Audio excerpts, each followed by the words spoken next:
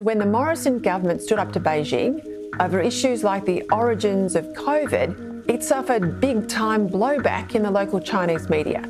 And that resulted in big swings against the government in seats with a high percentage of Chinese Australians. While the Libs had an overall swing against them of 5%, there were double-digit swings in many booths across a range of seats with a big Chinese Australian vote.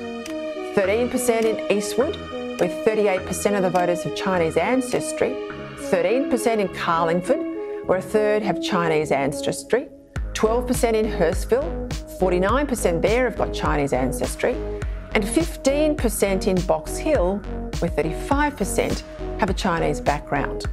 With the Aston by-election reportedly, as I said, going down to the wire, maybe the Premier's China trip is designed to remind voters which party is pro-China and which is not.